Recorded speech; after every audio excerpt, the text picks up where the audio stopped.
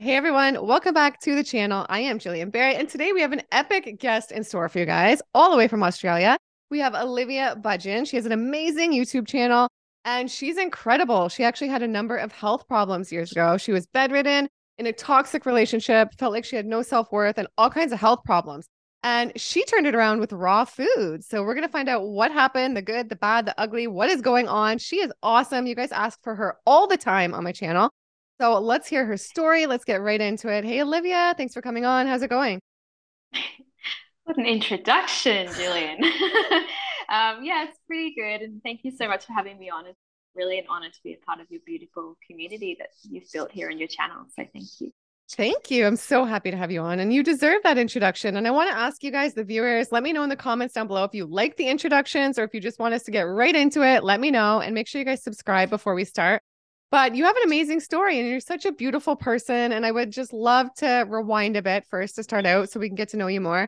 And here's sort of what you were struggling with for your health problems, how your health was, what you were eating, and I know you're drinking and stuff too. And then you turned to raw foods and how it turned around or what happened. Sure.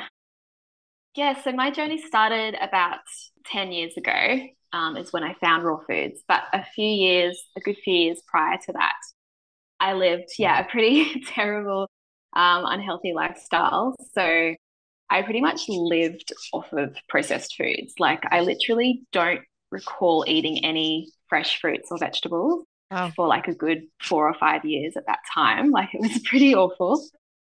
And I was binge drinking like a few times a week, doing recreational drugs. And I was also in a really toxic relationship as well. So yeah, I wasn't at a good point in my life at that time. And yeah, so that was kind of the cycle that I was in. And eventually that toxic relationship ended, which was good. But I kind of put like my identity into that relationship. I Hmm. have been kind of like, have you heard of like a people pleaser? Yes, I've been Yeah, like that. Yeah. oh my goodness, yeah. So that's basically been me my entire life. I was always putting everyone else's happiness before mine. And so I put my identity kind of like into that relationship and try to do everything to make that person happy. So when that relationship ended, I just felt so lost. I'm not sure if you ever kind of felt that feeling before, when something has ended. But yeah, I just felt really lost and down and like I lost who I truly was in this life. And yeah, so that happened. And so I started to suffer with a bit of depression through that. And then I went to Thailand. I traveled overseas with some girlfriends for a fun trip. And I got a really bad case of food poisoning over there, like a really, really bad case. And now that I look back, I think that I'm pretty sure I picked up a really bad, bacteria or bug or something or a virus. And so when I got back from that trip, that's when I just started to notice some things really going downhill with my body. So I came back, and a few weeks later, like I was going out drinking with my girlfriends as usual. But I'd have like, and I could drink quite a lot back then, but I went out and I'd have like half a glass of wine, for example, and I'd just start throwing up, like Wow. severely throwing up, and get like this really extreme headache. I was like, oh, that's strange. And so like I went home and then tried again in a few days, and the same thing happened. And I was pretty annoyed because going out was such a big part of my life at that time. So I kept sort of like pushing it and trying to go out. But the same thing kept happening. So I was like, okay, my body obviously just, I'm not able to do this anymore at this time. And now that I look back, it was obviously my liver that was just totally overloaded and was like, I just can't handle alcohol anymore. So I'd gone through all that and I wasn't able to go out anymore. So I kind of like became really introverted. I was still quite lost and depressed in my life. And so I was like working during the week. And then on the weekends, I was kind of like just staying in and watching movies and binging on like really bad foods. I guess kind of like to suppress and numb my emotions and everything that I was Hmm. going through. And smoking a lot of marijuana at that point as well. Hmm. So that was the cycle I was in. And then for a while of doing that, I just started to notice this like extreme fatigue and brain fog sort of start to come over me. And these were symptoms that I'd never experienced in my life before. And if you've never been chronically ill before and you've just sort of had like colds and flus and that sort of thing, you kind of just think, oh, it'll just be like a cold and flu and it'll eventually go away. Yeah. And those symptoms kind of came and went, but they were slowly getting worse when they did come. And eventually one day I just couldn't get out of bed, and it was just that extreme. And it didn't go away this time. Wow. So there was kind of a bit of a wake-up call to the realization that something more severe was going on. And also by that point, I was suffering from severe constipation. So I'd suffered constipation most of my life without really realizing it, because the doctors kind of tell you as well. They're like, oh, you know, if you go like a few times a week, I think they say, you know, you're fine. Crazy, yeah. It's total BS. So I always thought that I was normal with that. But obviously through my unhealthy lifestyle, it got worse. And at that point, I was pooping once every 2 weeks. Wow. Oh my gosh, I would be so moody. Like back in the day, that used to So be me. I was moody. so moody when I wouldn't used to have bowel movements back in the day before I was raw. Wow. Oh, wow. Yeah, absolutely. And that gut-brain connection. So it definitely made my depression so much worse, and my mood as well, for sure. And this didn't happen just for a little while. Like that, those bowel movement things, like that happened for years. Like it was really not good. So yeah, I was in this pretty terrible time in my life. Didn't know what was going on.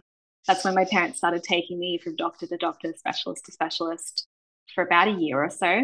And no one could give me any answers. A gastroenterologist diagnosed me with IBS. And she just said, oh, in your particular case, it's something you're going to have forever. And she gave me a laxative, this pretty extreme laxative, and just said, you're going to have to take this regularly for the rest of your life. So that wasn't fun. No. And the laxative as well didn't really work that well. So like I'd take it and it wouldn't do anything for days. So everything would build up and then I'd like explode at the end of the week or something. So it was like this cycle of constipation and diarrhea, and yeah, it was pretty terrible. So I wasn't getting any other answers, particularly for my brain fog and fatigue. And then eventually my mood was just so bad, and the doctors were suggested to my parents that I go on antidepressants just to like help me get through the days, basically. And that was when everything changed. Like, I'm not sure exactly why I thought this, because, you know, I had no knowledge of health and wellness at the time, and I did just previously listen to anything that the doctors said in the past. But when my parents came to me and suggested that I go on antidepressants, something just lit up inside of me, and I was like, no, I don't want to have to rely on pills to, you know, for my mood, for my happiness. Mm-hmm. And yeah, this light just ignited inside of me, and I thought, I can't seem to rely on anyone else to help me anymore, particularly in the medical field. So I was just, you know, fatigued in bed all day, and I just started Googling, and I was like, how to get better by yourself. I can't remember exactly what I typed in, but it was something similar to that. Yeah. And all this information just started coming up about natural healing and foods and diet. And I was like, what? Like the foods that I eat, like that I'm eating, affects the way that I'm feeling and my health. Like it was just such a new concept to me. And how crazy does it seem that like we didn't have that knowledge all that time ago? Like it just seems insane. Yeah, I know. So yeah, just dived into this research, and I'm that type of person. I'm a bit of an extremist in that way. Like when I find out something and it makes sense to me, and also being someone with chronic illness, you just so desperately want to feel better that you'll do anything. And so overnight, I cut out all processed foods, just like that. Wow. And I kind of first went to like that paleo sort of keto type of diet, because that was all the rage back then. It kind of still is in a way, I guess. But obviously cutting out processed foods so quickly, like it made such a big difference quite fast, you know. So in a matter of weeks, I was slowly feeling my energy come back. My digestion was improving a little bit, and I kept doing it. And eventually I got to a point where, you know, I could get out of bed again, which was great. And obviously I'd lost my job through that time as well. I forgot to mention, which made everything worse, but that's kind of obvious. So I was doing that, and then my symptoms were improving a bit, but they sort of plateaued to the point where I didn't feel any improvement for a while. And I was still researching, and I started going to like my local farmers markets and things to get fresh food, and just meeting like-minded people who had maybe been through some similar things and their own health issues. And that's when someone recommended to me a raw vegan diet. Wow. And I was like, what? Like, not cooking your food? Like, that's crazy. But at the same time, it just sounded so crazy, but also so interesting. You know, I was Yeah. so curious to like find out more. And I started researching it. And of course, all these amazing stories of people healing a variety of issues came up. So overnight, again, I just went raw vegan overnight. And I kind of might have made it sound easy, but there were definitely some bumps in the road. I'm not sure if you like started doing raw veganism perfectly, but I definitely didn't. I basically like just went to my local health food store and I just like looked at anything that said raw vegan and thought that that was like totally fine to eat in abundance of. So I was like, Yeah. oh, look at all this raw chocolate and like raw vegan, you know, protein bars and kale chips and all these like dehydrated gourmet foods, which look like so much fun. You know, like raw vegan pizza bases. And so I just started loading up on that. And of course, I got like some fresh fruits and vegetables, but my diet was basically like raw vegan gourmet dehydrated Yeah. foods. So I remember I'd have like some fruit in the morning and maybe like a tiny salad for lunch with like this, you know, big nut and avocado dressing. And then like for dinner, I'd have like dates, like raw chocolate and like kale chips or something like Yeah. that. Funny enough, though, like I did feel another shift in my health and my symptoms, even though I Wow. wasn't eating the most optimal raw vegan diet.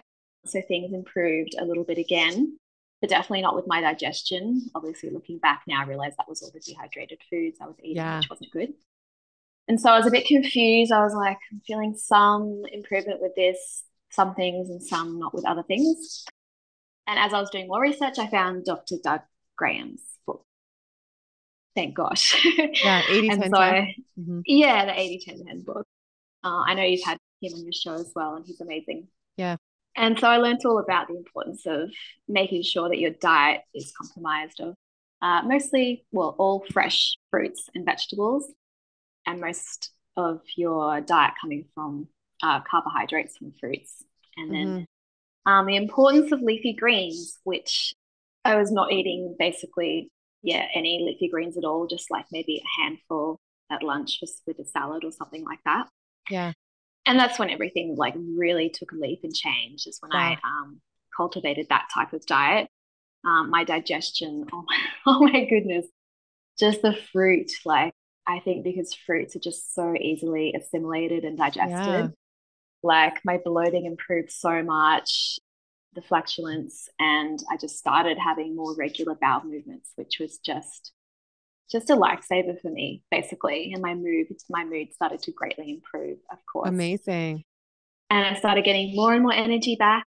And yeah, so that was kind of, I think, the biggest shift that I'd ever experienced in my health before was to the fresh fruits and vegetables, raw vegan diet. And yeah, I'm not sure how much more you want me to go. There's obviously, Yeah. Well, no, I do. We can talk about a couple of things first. yeah, Do you feel like the depression like mostly went away after that and there wouldn't be a need for people telling you like maybe you should go on antidepressants? Was it like a big difference in your absolutely. mental well-being? It was a huge difference. And like I just remember as well, my parents were just like, whoa, like they just said they'd let that I'd like come back to life. And that's the way I felt as well. Like I remember feeling like a huge improvement when I cut out the processed foods. And perhaps you can relate to this as well. But when you go to the raw foods diet, you feel like just this whole new sense of life come into your body. And I truly do believe that we are all energy, and energy is neither created nor destroyed. So what we do eat is just, you know, transformed into our being. And when you eat a diet comprised of raw living foods, fresh from Mother Nature, just like consuming that sunlight energy. And yeah, it's kind of hard to explain unless you have experienced it, but yeah, it changed everything and literally Yeah. brought the life back into me. That was like me. I Um, experienced it exactly like you. It's good. It's just the mm, electric in the foods. I felt like myself yes, for the first time ever. I never ever knew that level of like it's hard to explain. Like you said, like the it best. is. That's why I say like I felt like myself for the first time ever.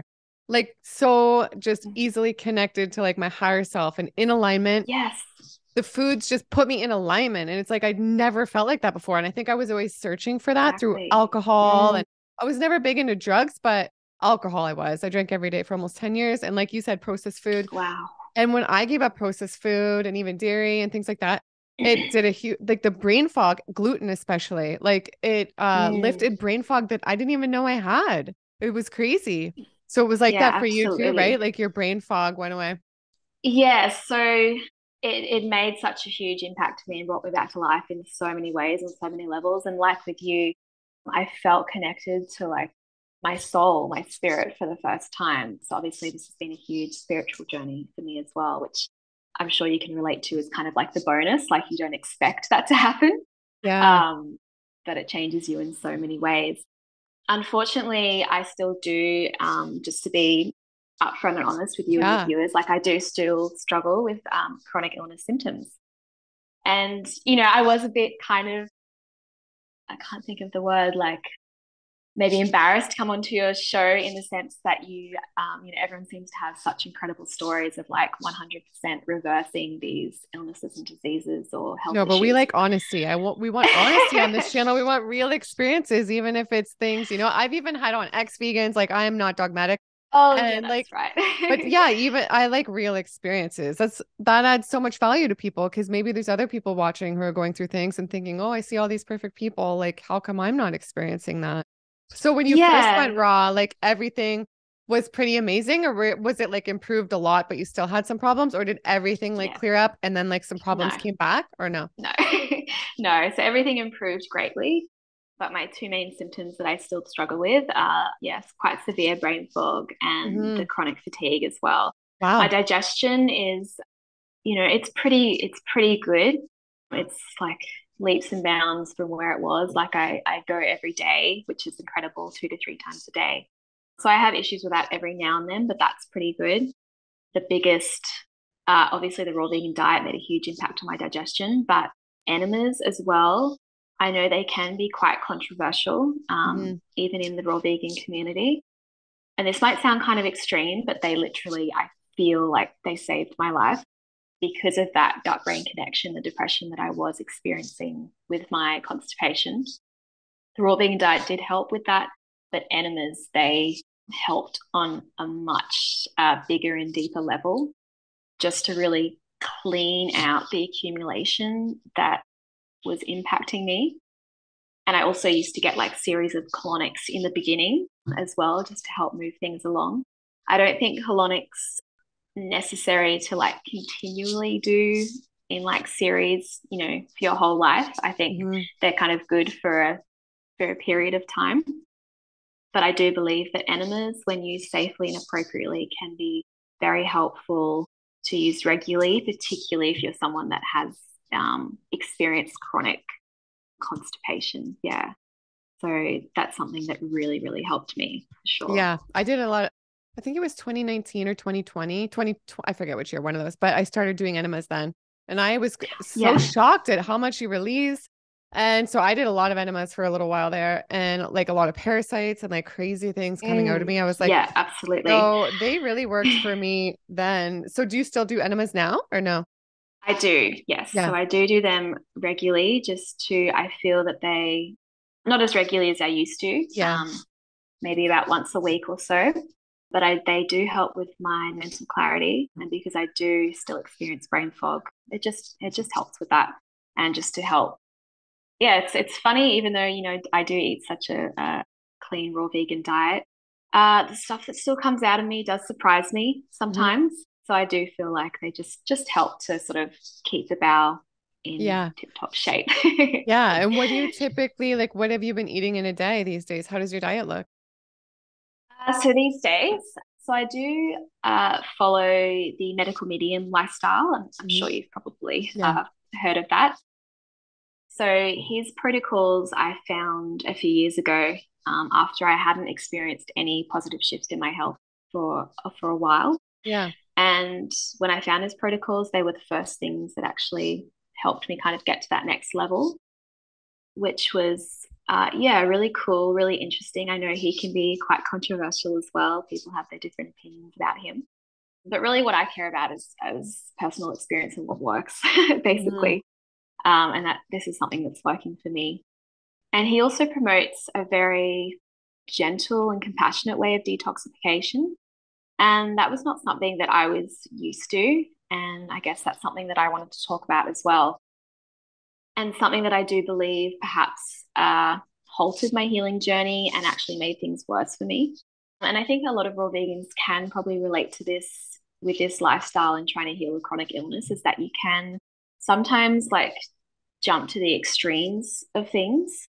You kind of, I've heard people say that people get like addicted to detoxing or whatever. Yeah. And, I'm not sure if that's the case, but like particularly people with chronic illness, we're just so, I guess, we have this strong desire to feel, to heal our symptoms. So we kind of dive down the rabbit hole of detoxification, and we want to do whatever it takes. And so there was a period in my life before that I found a medical medium lifestyle where I got into fasting. A friend of mine introduced me to water fasting. And again, I researched it, and there are so many incredible healing stories with fasting. I know you've had a lot of people on your channel talk about it. And I'm in no way like diminishing the impact of fasting. I think it is like a beautiful, divine, natural process that can definitely support the healing process.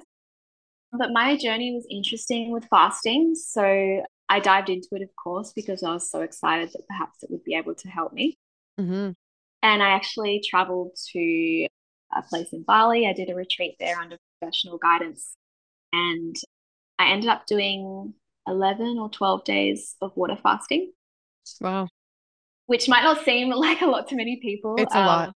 I know a lot of people have done more. I think I'm a very small person as well, so I don't have as much, I guess, to live off. I've never done one whole day on water, so that's a long time. Oh, really? Yeah, so I did that 11 days, and I'll kind of jump forward and back here a little bit.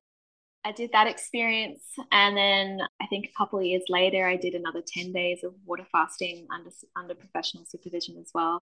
I really just felt, I know a lot of people do water fasting and fasting at home, but I think because I had a chronic illness, and I do, recommend people who have more severe illness symptoms to perhaps get professional supervision, because sure. I agree.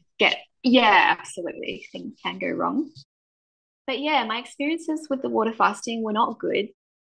But water fasting is held in such high regard in the community that I sort of kept forcing myself to do it, because I was like, maybe I just need to do it more. I need to dig deeper. Like I need to get more stuff out. And I think that's when things can get a bit dangerous with detoxification, like pushing your body too hard. Yeah, people need to listen to their body, because it's, you see other people, oh, this is working, that's working. And then, exactly. If it's not. And I did not listen to my body. So during those experiences, I was under the supervision, and I was with a small, intimate group of people. And I remember always thinking like obviously fasting isn't meant to be easy, but, and so I was with this group of people, and we'd all sort of, go through our journey and struggle. But I'd always see these people after a few days or a week or so kind of coming out, and like, they'd be like, oh, it was such a struggle, but now, and they were still fasting, but they were like, oh, I'm really getting this new sense of energy and health and wellness, and they could feel themselves just like positive things were happening. And I was always the person, like I was just like, couldn't get out of bed, like just so extremely fatigued, like my symptoms were going through the roof, like just I felt like my brain was being fried during fasting. Like that's as much as I can explain it. And like other people were like feeling their brain was coming alive and like just feeling all these incredible things.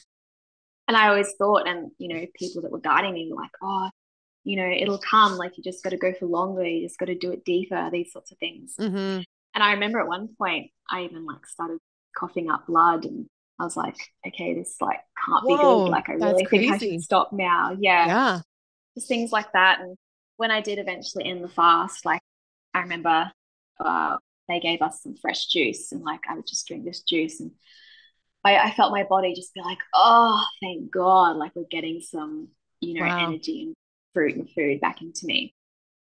But yes, a few weeks after those fasts, I didn't feel good. I felt worse than when I started the fast.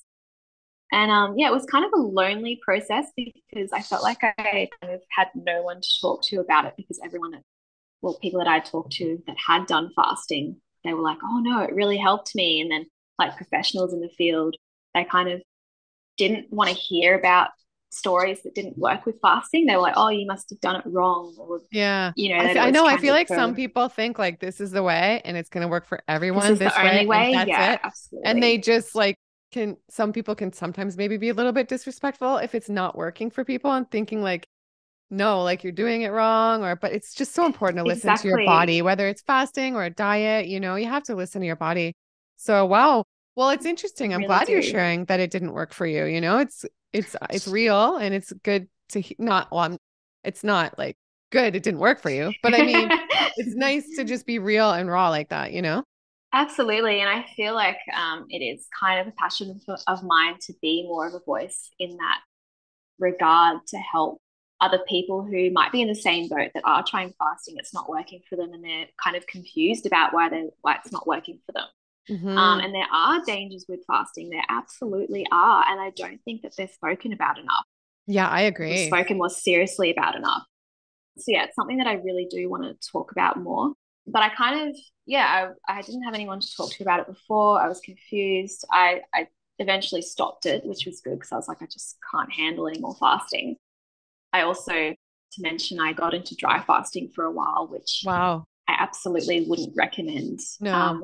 to anyone, particularly people suffering from chronic illness symptoms. I did that about 4 times over a few weeks. And so, yeah, I just sort of left fasting. I put it to the side. I was very confused for a while, very lost. I was at a point where I had enough energy to kind of get through my day to day. And then eventually that's when I found the medical medium protocols and information. And that was the first time that I had heard someone speak about fasting and about the dangers of fasting. And he explained it in such a way that made me understand exactly why it didn't work, particularly for my situation. So I think it's important for people to be aware that, for example, our liver is like the main detoxification organ, and it's what holds onto a lot of excess toxins so that they're not like floating around in our body and causing havoc on our system. Hmm. Hmm. And it releases those toxins when when it feels like it's safe, when our bowels and kidneys have the ability to be able to detox those toxins.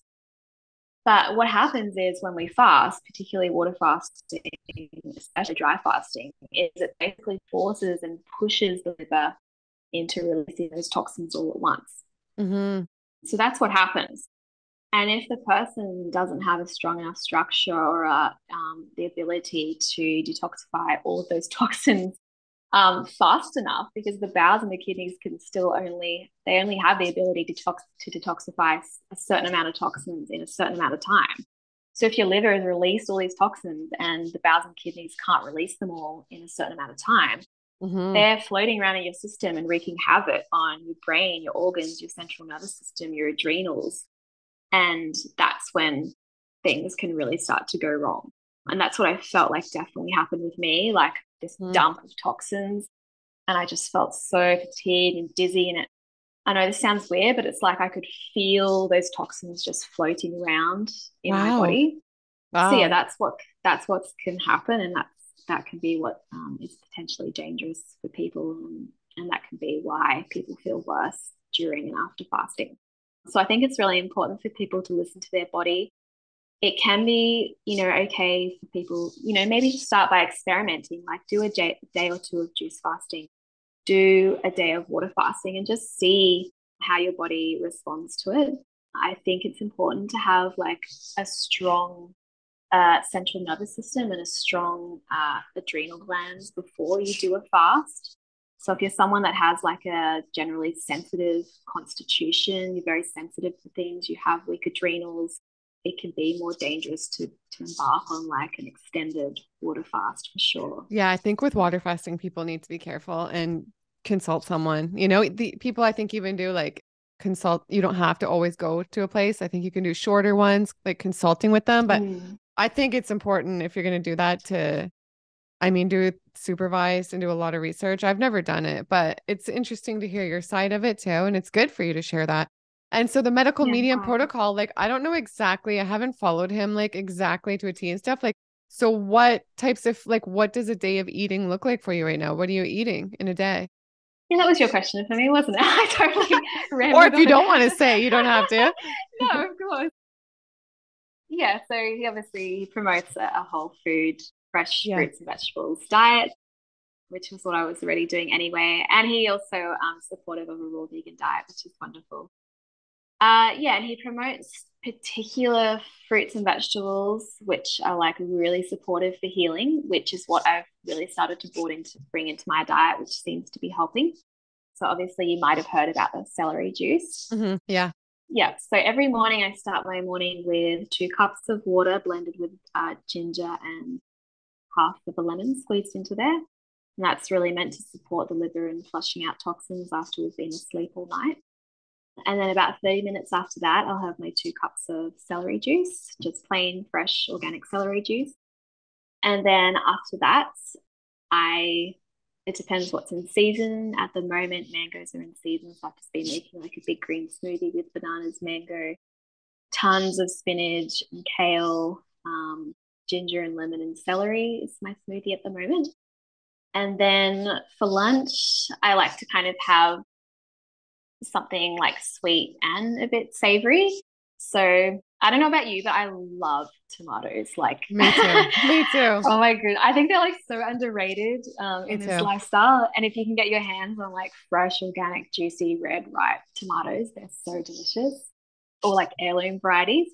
So I'll have like a big bowl of tomatoes for lunch, and then like a bowl of cut up fruit. Like berries are in season at the moment, so like wild blueberries, pineapple, peaches, plums, those sorts of things. So I'll kind of make up like a fruit salad bowl and then have the bowl of tomatoes with that.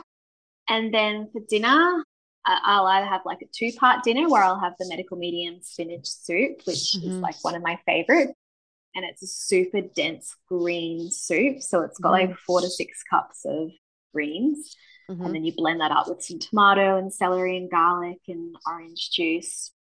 And then you spiralize up some cucumber noodles and like pour the soup over that.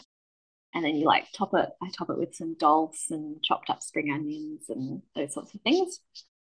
And then after that, I'll have like a big fruit meal to kind of finish my day. So at the moment, I've been having like maybe like another mango, some dragon fruit, dates. I love dates. I'll cut up some dates in there, maybe some passion fruit.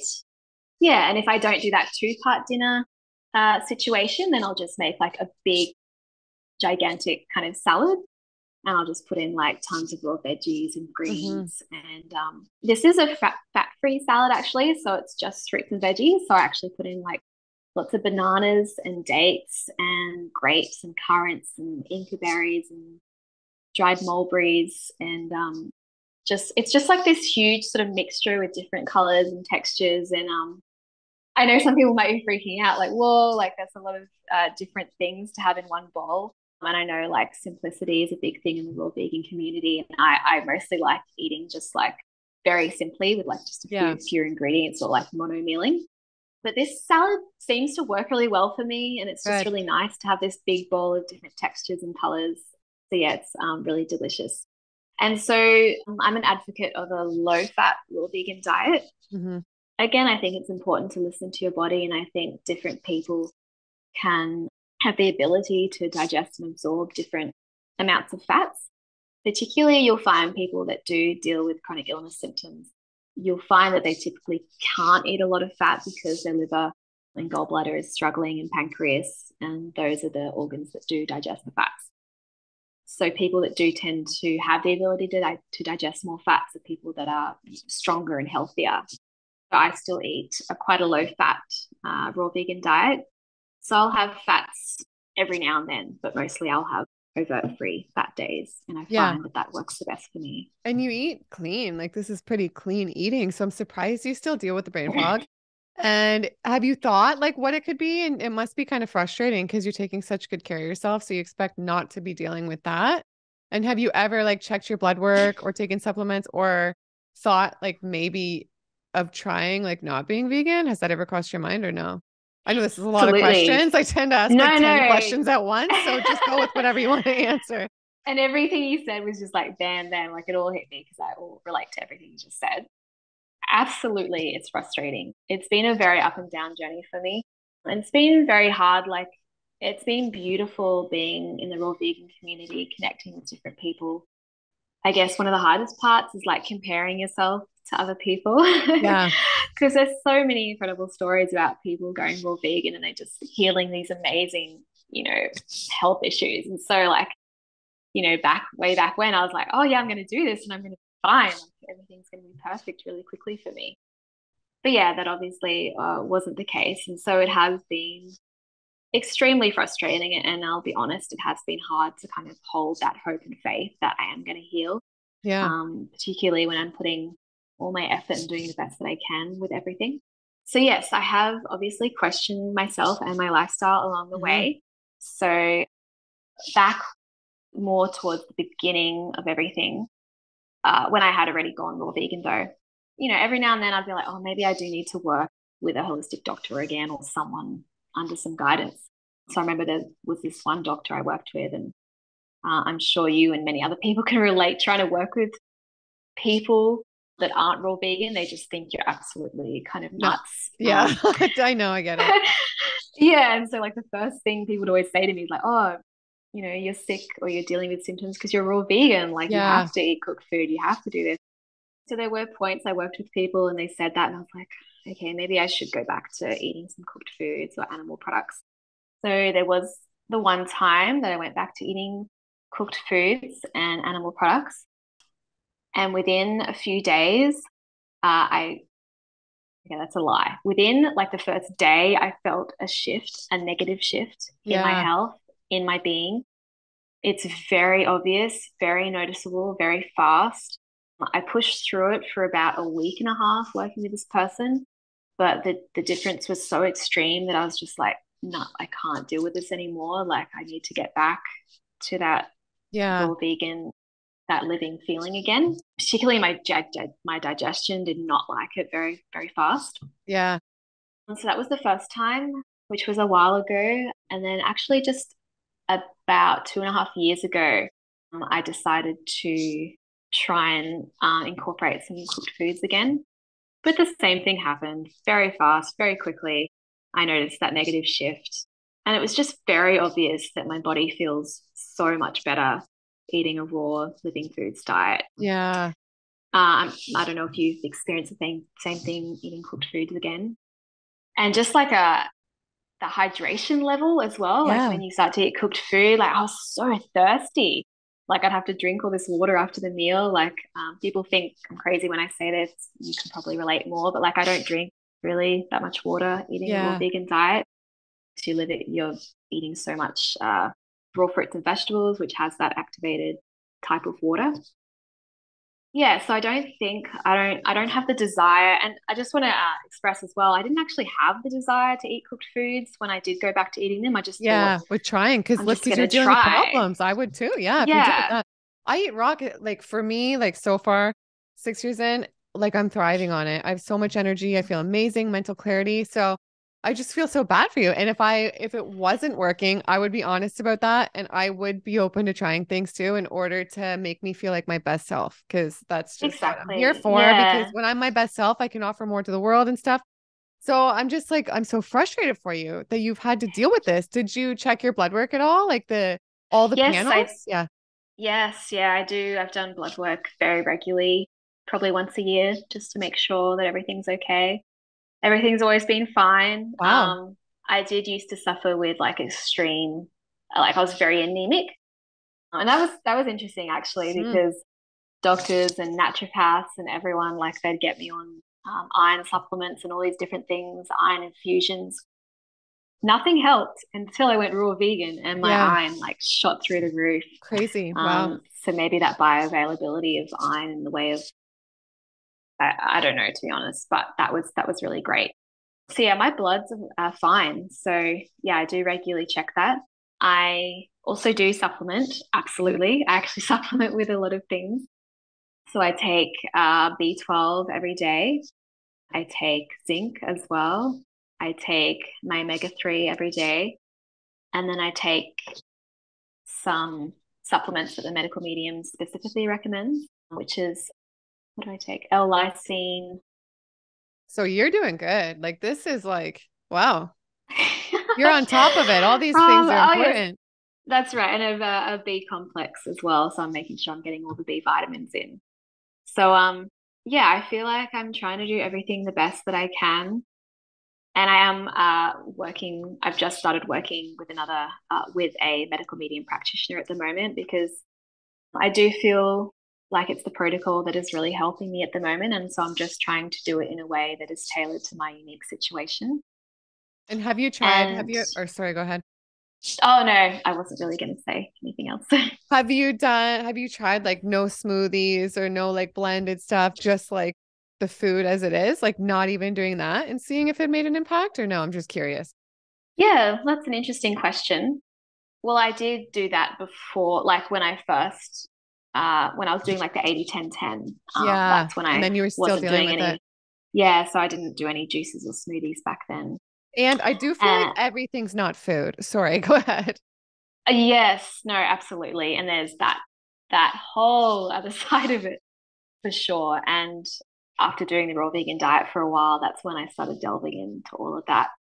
And I think you kind of like naturally get drawn to the emotional and spiritual side of health and healing as Hmm. well, because, like we were talking about, eating this way does sort of activate like an awakening experience for people.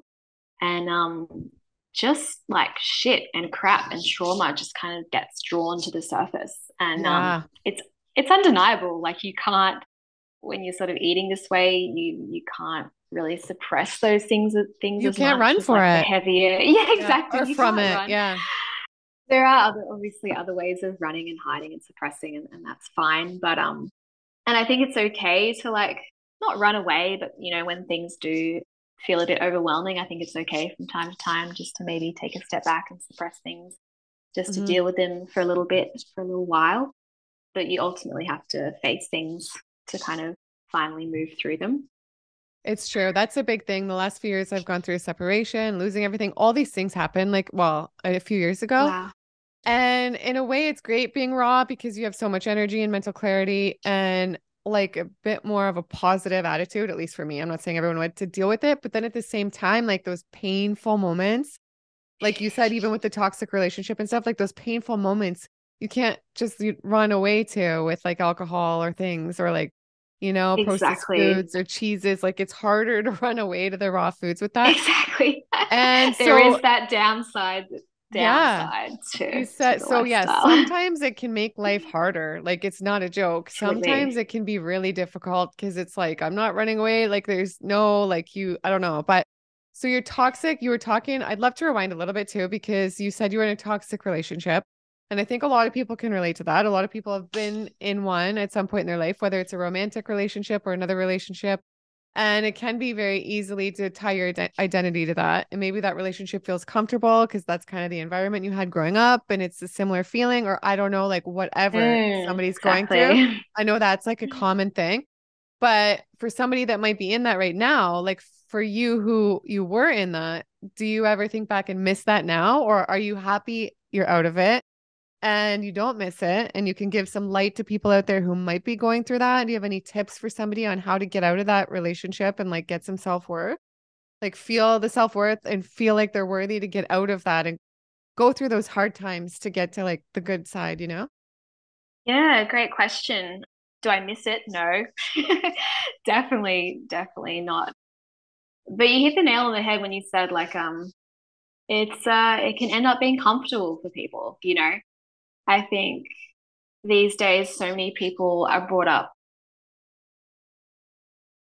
in a way where we kind of, you know, without seeing the way that our parents are and live, you know, we're not brought up in a way with like where we're surrounded by like super positive, healthy relationships, you Mm-hmm. know, whether that's in our family or, you know, in the media, in movies and TV shows and just around us, you know, it's kind of unhealthy relationships all around us in a way. Mm-hmm. And drama is all around us. It's kind of something that we unconsciously are comfortable with and start to Mm-hmm. thrive on. And yeah, we can get into these unhealthy relationships and they kind of, as you said, they feel natural and comfortable. And we kind of see them as healthy, even though they are completely not. And I think it is like a big, just a lack of self-love, you know, that we have for ourselves. And it's like this wall that we have up, and we can't see that we are worthy of so much more. And I think a lot of people, like I was, are people pleasers. And we kind of gain our self-worth from the way that other people see us or feel about us. And so we want to change people. We want to make sure that they love us. Where, you know, the anxious attachment part of us comes out a lot. I've been learning a lot recently about, I'm not sure if you've heard about the internal family system. No. So a big thing that I started to do in the past couple of years is I started working with a brain rewiring, a compassionate-based brain rewiring coach. I'm sure you've heard about brain rewiring. Yeah.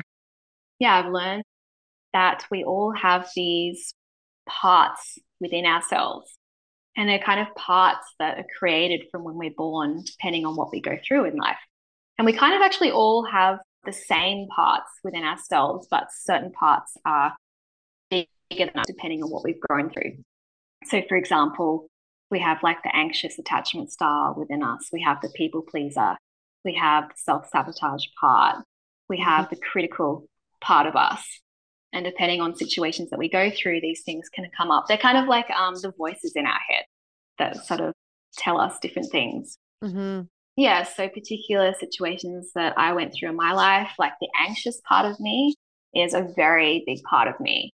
And I'm very scared of being like left alone. I'm very scared of people not liking me and like leaving me, basically.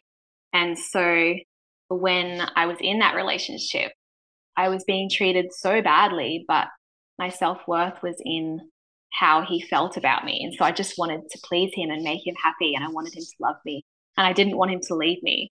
And so I was blocking out all these terrible things that was happening and just wanting to make him happy, which, yeah, it just sounds so crazy, doesn't it? But it's not crazy when you start to understand why we are the way that we are and these different parts within ourselves. And so I guess for me in that particular situation, it was more so, I'm just trying to think of what eventually made me actually get out of it. Like I was just so exhausted and so emotionally and spiritually drained by the end of that relationship. And for me, what happened was I eventually found out that he had been cheating on me the entire time. Oh, wow. Through those years. And that was kind of just the tipping point for me. Like it was like my heart just couldn't handle anymore. And I just almost physically just had to leave the relationship. Even though a part of me wanted to stay and wanted to make him love me and want to be with me. Yeah, I ended up just having to leave the relationship. And it definitely wasn't easy. And yeah, I'm not really sure. I think that can be like the worst feeling in the world too, when it's like the end of a relationship like that. It can be not the worst, but one of the worst feelings. And I think it's good that that's why I asked you. It's good you say like, no, I don't miss it at all now. Because when someone's in that, it can feel like this is the end of the world. I'll never get over this. This person, we're supposed to be together. Or like, so now you look back and you're probably like, how was I with that person? Right. Or like, Yeah, exactly. But when you're in it, it's just like, it's a whole different world, isn't it? You just can't seem to see outside of that world. And I remember like my parents and my friends and everyone was like, what are you doing in there? Like, and I know this can happen, with like people in abusive relationships, everyone from the outside is looking in and they're like, what are you doing? Like, get out. But yeah, we just have to realize that everyone is living in their own sort of little world. And we're wired, and everyone is wired in their own unique ways. Everyone has these internal parts of themselves, talking to themselves, telling them to do different things. So it's very important to be like very kind and gentle and compassionate towards other people, because you don't know what's going on the inside and what's going on in their world and the way that they're wired. And I think it's also very important for us to be gentle with ourselves and kind to ourselves. I think this might be one of the biggest lessons I've learned through my whole healing journey, is that I've just learned to be so much more kinder and compassionate to myself, particularly, for example, after I ended that relationship. Once you kind of get out of it, you can kind of see things a bit more clearly. And I was so angry and resentful towards myself because I was like, how could I have put myself through that for so long? How could I allow myself to be treated that way for so long? It was also me treating myself in that way. And I think I held on to that anger and resentment for a very long time. And I think only recently doing this, I've done a lot of energy and spiritual healing, working with different energy coaches recently. And through meditation and breath work and these sorts of things, I've been able to forgive myself. Good. Amazing. And I think the ability to forgive others and to forgive ourselves is not easy. And I think, you know, we do hold on to a lot of, our body literally holds on to trauma and negative emotions and all these things. And that does contribute towards illness and disease and symptoms. So I think doing that inner work and just learning to work through your trauma and let go of it and forgive yourself and just really be kind to yourself is a big part of healing for sure. Yeah, well said. I agree. I couldn't agree more. And I'd love to ask you some viewers' questions. Oh, sure. Yeah, but just for a sec first, I want to ask, so your eyes changed color on, or not, I don't know if they changed color, but they did change. I'd love for you to tell us how they changed raw. My eyes have changed raw too, so I'd love to hear that. Oh, yeah. And then I'll get the questions. Mine didn't change color. They just got like super bright, like crazy bright. I think it happened within like a year or so after eating raw vegan. I noticed like a big difference, and everyone around me was commenting on it as well. And then particularly, although I know fasting wasn't good for my particular situation, what fasting did do was like it took my eyes to the next level as well. So I definitely obviously did experience levels of detoxification through fasting and juice fasting as well. And like the whites of my eyes just got super white and bright and clear. And just the blue color of my eyes got very bright as well. So I think, you know, the eyes are the windows into our soul and body. And I think when they do have the ability to change once you start eating a cleaner diet, because you're cleaning the shit and crap out of your body. It's crazy. Mine changed color. When I was little, they were blue, my eyes. And then, yeah. So I grew up, like, I just ate everything, you know, animal products, standard American diet, but I mean, healthy stuff too, but I was eating everything. And they were blue when I was little, and then they went green. I don't know what age they went green. I would guess probably middle school. I forget exactly. And then they were green through high school, my teenage years, 20s. And then when I went raw, now they're back to blue. And they're getting more blue. It's interesting. And they're definitely more like full of life, and it's interesting. It's interesting. Because I know, because I went through living the Dr. Morse lifestyle as well. And he's obviously into the iridology. And yeah, you've probably known that he talks about how green eyes aren't a good sign. Is that correct? Yeah, he was saying something. He's been on. I'll try to link that video below because we talked about the eyes and that too. But yeah, he talked about that. It's interesting. It's interesting. So that's amazing that your eyes went back to blue. That's great. Yeah, Tanny Raw. Do you know her? Her eyes really changed color. Oh, really? I know they're insanely crazy blue now. No, her eyes used to be brown. I'll put a picture on the screen right now. She is the most transformative eye color change I've ever seen in the raw community. Are they blue now? They're very blue. Yeah, it's crazy. Yeah. And not saying there's anything wrong with brown eyes or green eyes or any other color eyes, but it's just it's an interesting observation to me. I find it so fascinating. But okay, so we have a lot of great questions. Everybody loves you. Everybody's been asking for you to come on forever. And I just want to say to the viewers, I'm sorry if this video is late, because I know we did post 6 months ago that Olivia was coming on, and then something came up with our schedules. We had to reschedule a few times. So it's better late than never. We are here. And okay, so the first question, Krista says, what are your thoughts on juice fasting versus water fasting? Yeah, so I definitely think juice fasting is a more gentle approach, as definitely a safer approach, because you're still continually providing your body with the glucose that it needs to like feed the brain and the cells. I definitely recommend incorporating fruit juices into the fast when you're doing it. I know some people like do just leafy green vegetable juice fasts. I definitely don't advocate that. Yeah, I definitely think it's a more safe and gentle approach, but I still don't suggest doing like an extended juice fast if you've got like some serious chronic health conditions, if you feel like your adrenals are really weak, if you feel like you've got a super sensitive central nervous system. I would just like approach it more mindfully and just do like the 1 to 2 days and see how you go.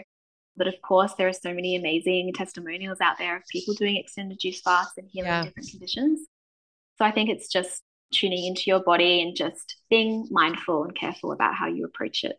Yeah, 100%. Okay. And somebody was asking if you had any detox symptoms or physical difficulties when you were first transitioning from cooked to raw. Yes, I definitely experienced detox symptoms.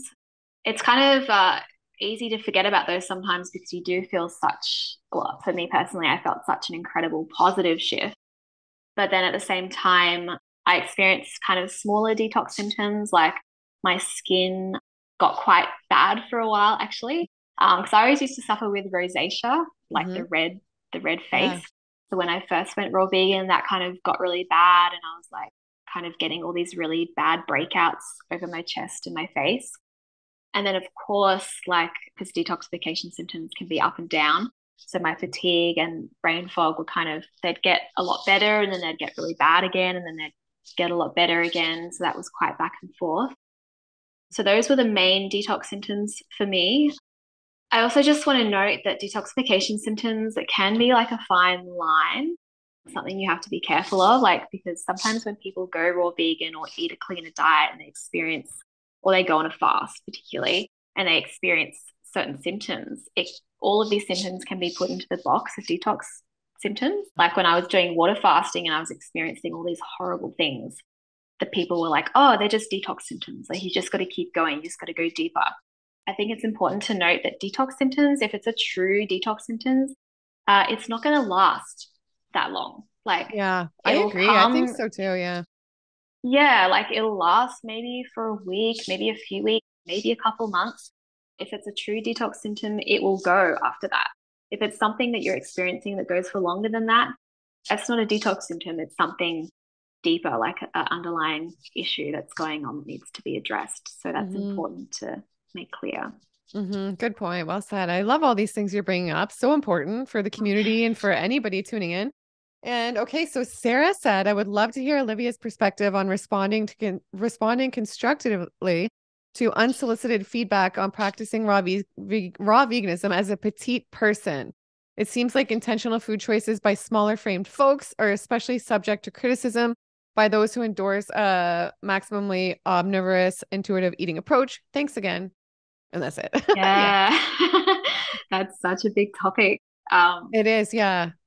Because raw vegans, we get hassled so much for that, like any raw vegan does. But I get that too, but you know what? I was smaller when I wasn't raw vegan. I can try put a picture on the screen. I don't know if I have one right now.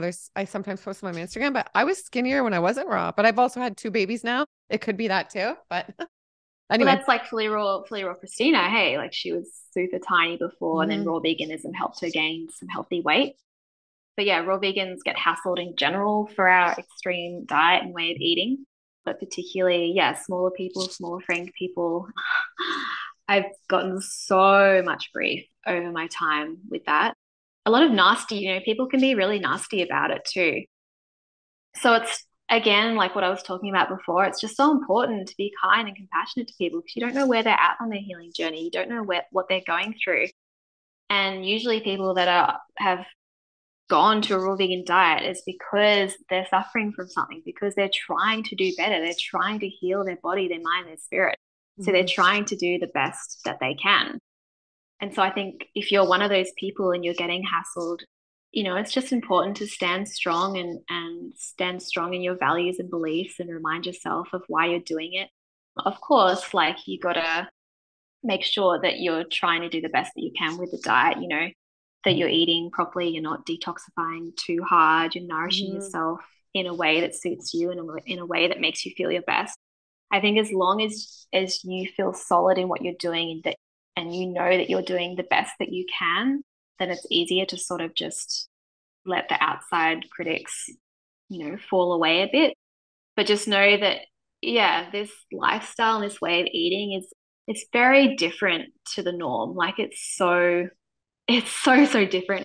And people don't like different, So when they see you doing something different, it kind of challenges their values and challenges their beliefs. And so people that aren't as conscious, they're going to challenge you and they're going to perhaps be critical and perhaps even nasty as well. So just got to know that you're doing the best that you can. And yeah, that's what's always sort of helped me. I love that. Okay. And Yulia said, please ask her what her morning and evening routine is right now. That's a great question. Oh yeah, my morning routine. Yeah, I still, as I said, struggle with quite chronic fatigue. So I'm not one of those people that gets up at like 4 or 5 a.m. and starts my day then. So I still sleep quite a bit. I get up usually about around the 8:30 mark. Yeah. I'll brush my teeth. I love to do a lot of self-care.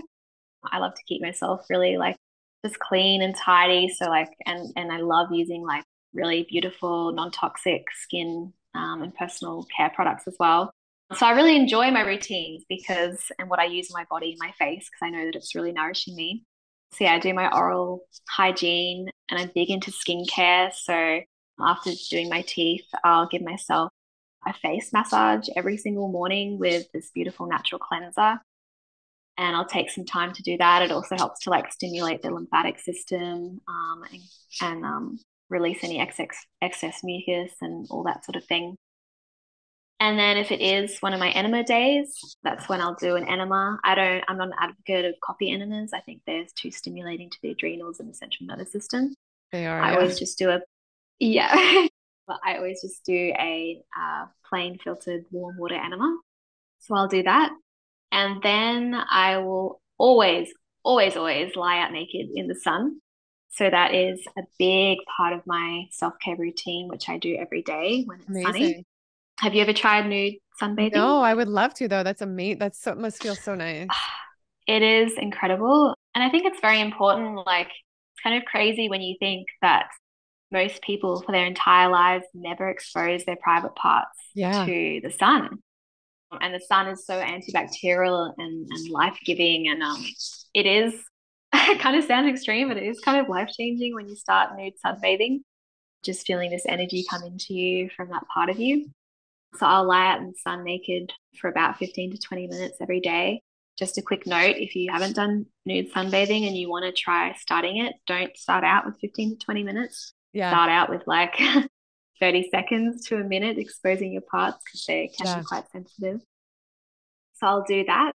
And then I'll usually take a shower after that. And that's when I'll have my lemon ginger water, and then I'll have my celery juice.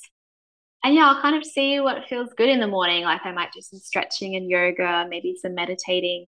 I've been doing my brain rewiring exercises every morning. That's a big part of my routine now. I'll play with my dogs. Yeah, that's my morning routine. Nice. And I'm wondering, how's your skin or your hair, nails, and teeth been over the years? Have they been okay? They've been fine? Yeah, so all of that has improved massively since being on this raw vegan lifestyle. Okay. My hair was I remember one night after this big party night that I had, the next morning, I called my mum in tears because I was like outside and my hair was like coming out in like batches. And I was like, what is going on? So that just reminded me of that. And my nails were super weak and brittle. My skin, I've been fortunate with my skin since I was little. What did happen though was the doctors put me on the pill at a very early age, because I eventually through high school I did start to get acne, and they were like, "Oh, we'll put you on the pill." Me too. I went on the pill for that too. Yeah, and it worked. It worked. But obviously it was disastrous for other parts of my health. Yeah. A part of my story is that I didn't have a period for 8 years and eventually got that back a couple of years ago, which is good. But yeah, my hair, my nails, and my skin have just been incredible since living this lifestyle. Yeah. And the pill, I went on it for the same reason. When I was in grade 8 or 9, the doctor was like, "Oh, we'll put you on the pill to get rid of your back acne." It's because nobody thinks like maybe it's all the food I'm eating that's causing that. It's like crazy. Wake up. So I went on it for that too. And it's funny because I've read so much on how the pill, because you don't ovulate when you're on the pill, right? So I've read so much about how it even changes the type of partner you're attracted to, because you're not having the same cycle. Yeah, there's so much research on it. They say it makes people like, maybe not always, I don't know you guys, but I've read a lot of things on this. don't kill the messenger if this makes anybody upset, but saying that it changes the partner you can be attracted to. And then, some people might choose a different partner and then go off it, start a family, and then maybe they're off the pill and they feel different about that person. I don't know. I don't take the pill anymore. Everybody's got to do what's right for them. And I mean, practice your protection, whatever. But I wish I'd never taken it. I took it Oh, me and I think I too. was a bit different of a person on it. I took it from like 13 till I had my first daughter at 30. And I took it all those years, like 10 Wow. years ago. And then I'm just like so much happier and better off of it. I just feel different off of it and happier and better. And I'm glad I don't take it. I think it's weird to suppress your natural like cycle like that. But again, like if you believe in it, works for you, great. And I'm all whatever, do your protection. But yeah, it Yeah, was absolutely. and it's not a salute to me. Like it wasn't the solution for the back acne when I was in high school. Though at the No, time I was happy because it got rid of it and I was so insecure about it in high school. But of really, course. it was the foods. My skin cleared right up after. I have great skin, Raw. It's crazy. Yeah, your skin is glowing. And I think Thanks. that's a beautiful part of this lifestyle. You start to feel so empowered. Like you take back your health, you take back your life, and you realize that you have the power to, you know, positively impact all areas of your life with this Yeah. type of lifestyle. It's really wonderful. Yeah, it is. Well, let me see. Okay, I know we have a few other questions. My question for Olivia is why raw and not cooked plant-based lifestyle? And then she has something else we've already asked. Well, is the soup cooked that you have, the spinach soup? You have a little bit of cooked or no? Or is that, oh, that's raw too. Okay, I wasn't sure. I mean, for me, it's just anytime I try cooked food, I don't feel as good. If I did, I'd eat it probably. If it made me, nothing makes Exactly. me feel this good. Exactly. And that's why I do it. I have so much energy. I feel my best and feel so good. And when I have cooked food, it's like you. I feel like I need so much water. And I don't wake up feeling as well rested. And it's just a bunch of stuff like that. And my digestion gets halted. So, but yeah, if you want to answer that Yeah. question too, that'd be great. People ask me, like, you know, oh, why? A cooked food's bad. Is this bad for you? Why don't you, and it's like, no, I'm not saying cooked foods are bad. I'm not saying any other way of living is bad. I'm just saying this is what makes me feel my best. Like, I wouldn't do it if it made me feel like shit. And like I've shared, I've gone back to eating cooked foods. I'm not a closed-minded person. I'm a very curious person. You don't go to this type of lifestyle if you're not an open-minded and curious person. So yeah, going back to the cooked foods, I felt a very noticeable negative difference, and that's why I stay on this lifestyle. Obviously there's the ethical reasons, obviously there's so many other aspects to it, but mainly it's because it's what makes me feel my best. And Yeah. if I've heard other people say that going back to cooked foods, they felt better. That's great if that works for them. This is Mm-hmm. what works for me.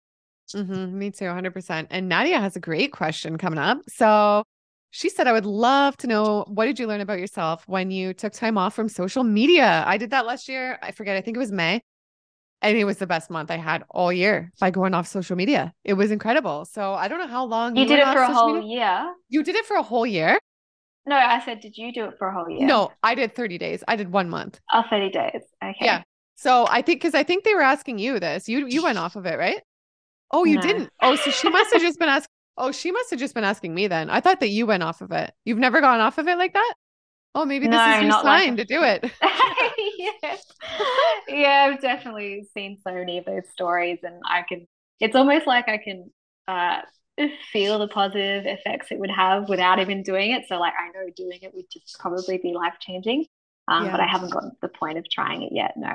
I I do uh thankfully have a very balanced relationship with social media and technology.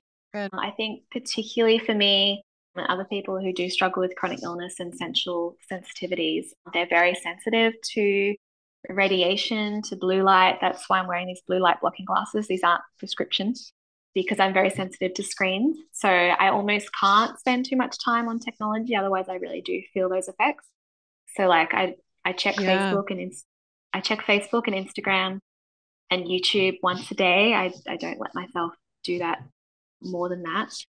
So yeah, I do feel like I do have a nice balanced approach with it, but I know that going off all social media would be a lovely experience too. Yeah. And don't worry, we won't take up too much more of your time. We got to get you off the Oh no, screen. it's fine. But no, it's great. I should get a pair of those blue glasses. My daughter Oh, has you don't them. have them?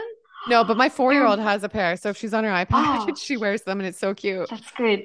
No, you really should. They do make a very big difference, yeah, to your Hmm. concentration, to your focus and energy, especially with the work that you do as well, like these sorts of interviews too. Like, Yeah, yeah, I'm it on would here be all the cool. time.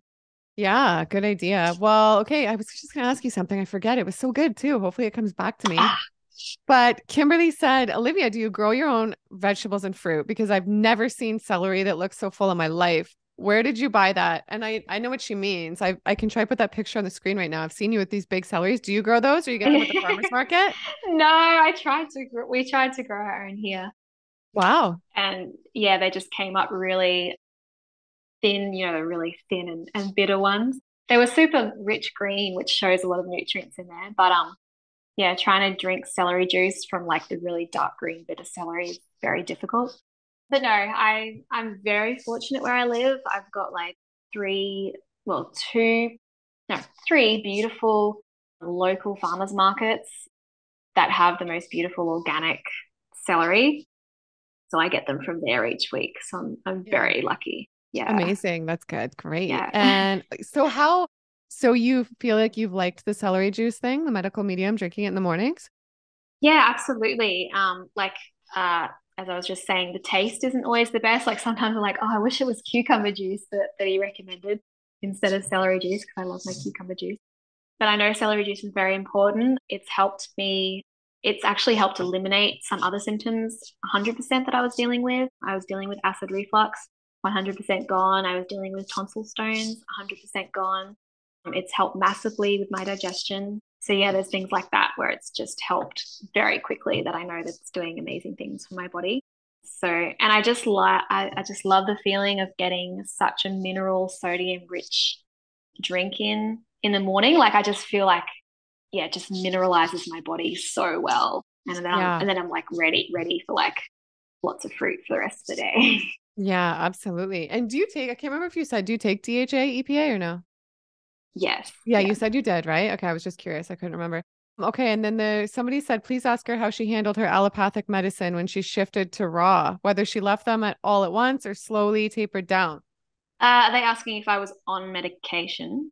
No, how you handled her allopathic medicine when she shifted to raw, whether you just left it all together or slowly tapered them down. I think they mean like, yeah, I don't know. Or we can just skip that one if I don't Because know. I wasn't taking medication. Yeah, I didn't think you were. Maybe they mean like, yeah, they said medicine too. So, Mm. huh, okay. Well, this has been amazing. I've loved having you on. I really wanted to ask something else, but I forget what it was, but it was really good. But oh well. Oh, I hate when that happens. Oh, me too. It's been bugging me, but oh well. But if there's anything like, I don't know, I know it must be like we talked about. I'm glad you were so open and shared everything. I have so much respect for that. I just think being real is the Thank best and you. people can relate, right? Because I'm sure, because people do reach out to me too and say, I'm constipated and I'm raw. I shouldn't be like, I'm a month juicing and I'm bloated. I shouldn't be, or like things aren't working when they see these other people sharing stories of it working. So I Yeah, think I it's think great you it's share that. important. Yeah, sorry to cut in there. I just wanted No, to say thank you so much for holding this safe space for me to share because I think, we do have this like sort of perfect image of like the perfect raw vegans that have healed 100%. And it's just like this perfect journey. But yeah, it's so not like that with me it's or not. with other people. And it's nice to be able to just connect with like-minded people like that and just see that the healing journey can be really bumpy for some people. Yeah. But, again, I think as long as you are staying curious and staying open and staying kind and compassionate to yourself and, being experimental with different things, as long as you're doing the best that you can, that's the best that you can do. And that's what I keep telling myself, I'm doing the best that I can. Even though I might have people, critics coming and telling me different things, I'm standing strong in what I believe and what I believe makes me feel my best. And yeah, it's just been such a self-love journey, kind of like going back to you asking me about giving self-love tips. Like, I think the biggest thing I can say is just continuing to, the more that you continue to like nourish your body, your mind, and your spirit with foods that truly nourish you and activities and your passions and connecting with people that make you feel good. Like it's not an overnight journey to like truly forgive and love yourself. Like it happens over time. I think it's probably a lifelong journey. But the more you, and it's like it's small things every day, and the more that you know, implement these daily activities that make you feel good, the more you kind of naturally start to feel like you're worthy of more, you know, and that'll help you to start leaving those toxic relationships and eating better and just living a life that truly makes your soul happy. So, you know, as long as you just continue to nourish yourself on all those levels, then things will only get better for you. So true. I love it. And I just remembered what I was going to say. I was going to say, I know that it must be frustrating, like dealing with the chronic fatigue and the brain fog still, right? But from my experience in my life, when I had a lot of health problems before I went raw and stuff, it turned out to be like the biggest blessing ever because it led to raw. So like, even though you haven't quite like cracked the code yet or figured out like what's going on, I feel like hopefully you will at some point. If not, I mean, you're doing great and you're still like taking so much because it could be so easy to just give up, right? Because you're experiencing those things. It could be easy to just be like, hey, I'm going to pick up a bottle of wine. I'm going to grab a pizza. Screw it. I'm dealing with brain fog and fatigue. I may as well go to the other side. So I have a lot of respect for you because you're still like so dedicated and positive and taking so much great care of yourself. So the answer will come. Thank you so much. God is here for you. The answer will come and it will be a blessing for some reason that you experience this. There's a reason for it. Yeah, absolutely. And I already try and count my blessings with if I didn't get ill, then I wouldn't have found this lifestyle and I wouldn't be the person that I am today and created the life that I have. So you're right. There's always blessings in everything. So true. Well, so beautiful. Let's end off on that because that's just so amazing. And I love you and thank you for your time coming on. And let everybody know where they can find you. And I will link it all down below so you guys can all go follow Olivia. She's amazing. And yeah. Thank you so much. And I love you too. You're wonderful. So yeah, you can find me Instagram, YouTube, and Facebook. My username is all the same. It's just Olivia Budgen, my full name. Amazing. And I'll link it down below. And to you guys, the viewers, my amazing viewers, I love you guys. And I hope you love this video. If you did, give it a big thumbs up right now. And be sure to subscribe for more great, real, raw content just like this one. And I'll see you guys in the next video. Bye. Bye, everyone.